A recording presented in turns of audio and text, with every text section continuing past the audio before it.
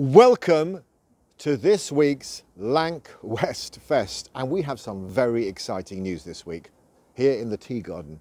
And behind me I have the Lancaster West Estate Neighbourhood Team Director James Caspel, and who's here with an enormous cheque. Tell us more, James. Thank you, Robert. Yes, so Hannah and I are holding a £19.4 million cheque from central government for 7 of the blocks on the Lancaster West Estate so that we can put a green recovery at the heart of our Grenfell recovery. This additional grant funding will allow us to meet the ambition promised to residents of a 21st century model estate and one that is carbon neutral by 2030. So James, what sort of things will you be looking at to make this estate carbon neutral?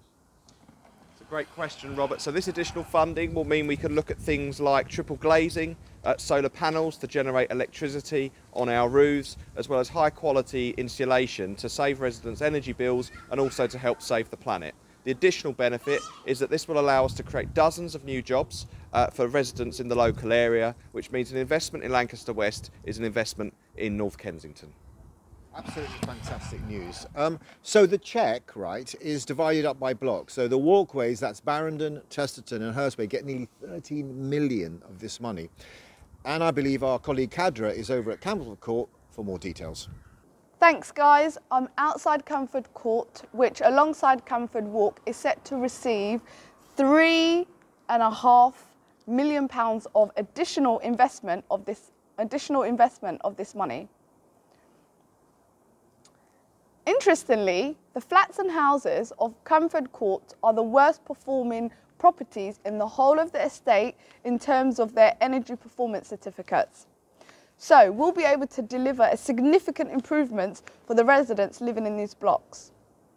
And separately to that, we have the Green Home Grant funding for the roof, which will go towards a green roof and possibly a solar panel. This is all exciting stuff. It's now over to my colleague Lizzie, who's outside Morland House. Thanks, Kadra. So we're here at Morland House. Now, Morland House and Talbot Grove House are sharing over £3 million from the funding pot. These are some of the oldest blocks on the estate. They're both 1930s blocks, and they have original features such as the much-loved sash windows. And Morland House also has some of the oldest kitchens and bathrooms on the estate. So it's going to be a real challenge for the designers to reflect the style of these buildings whilst also improving the energy efficiency. Now, some of the money is going to go towards the internal refurbishment on energy efficient devices such as LED lighting and water-saving shower heads. So it's going to be really exciting to see the end results in these buildings. Back to you in the Tea Garden. Thanks, guys. Well, also here is Hannah from the Lancaster West Estate Neighbourhood Team. Welcome, Hannah. So, who oversaw the funding application. So, tell us about the fund, Hannah. So the fund that we applied for was called the Social Housing Decarbonisation Fund. This was a fund that was created by the government to help meet their target of becoming net zero carbon by 2050 to help tackle the climate crisis.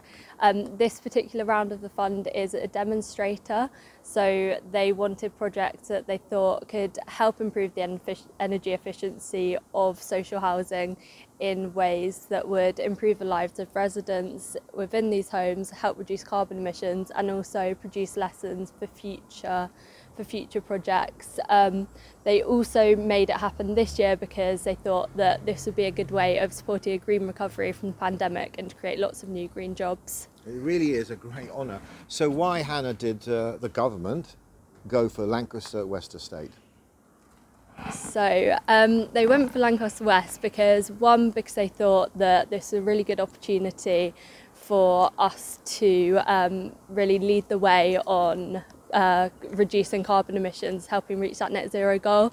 So the government have a goal of becoming net zero by 2050, but Lanc West wants to become net zero by 2030.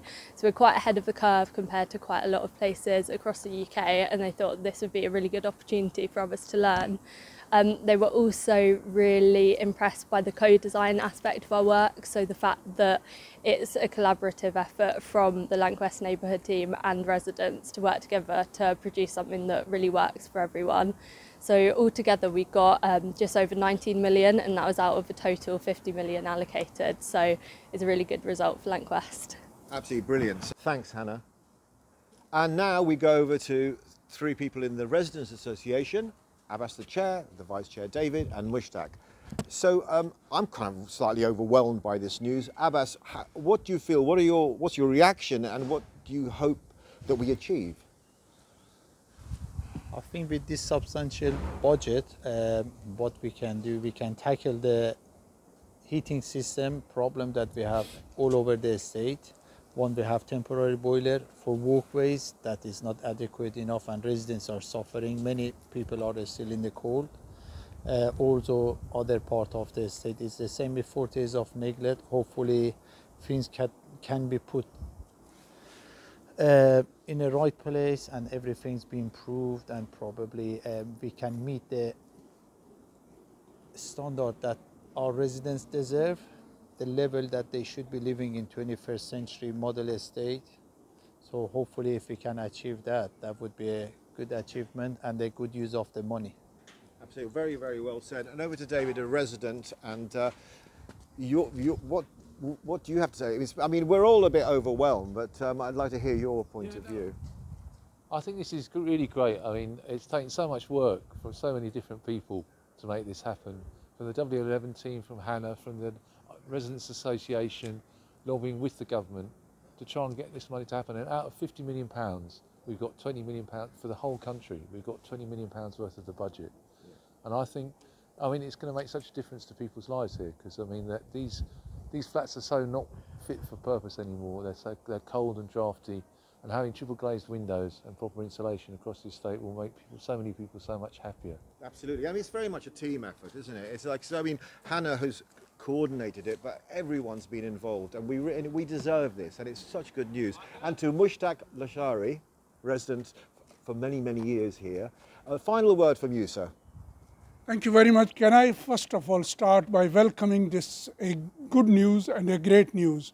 But this is because of the Greenfield Tower and the government agenda of a neutralization and green country, and we are at the moment president of that all over the world. And I think the Prime Minister has announced that there will be a big conference in November in Scotland, and then he wants to push all other countries. So this is a very good news. We are moving toward 21st century by doing this in Lancaster West Estate. I have been part of this resident association for past almost 40 years. I have been part of TMO as well, but I think the leadership at present time, whether it is W11 leadership or Lancaster West Estate, is very committed, and the people, they want to bring in the people, all the residents, the future residents, the young people, the old people, the women, everybody should get involved. I agree with Abbas and David that this estate needs a lot of funding and a lot of upgrading. We got some funding previously for decent homes, but it was never completed. For this time, I hope that this funding will be delivered, and the people of this estate will live much more peacefully and more comfortably. Very well said. Good things can happen. Spring is in the air. This is good news. We can all get involved. It's exciting, and we deserve it. Yes, we can. We can make this estate a wonderful green estate. Thank you so much. Thank you.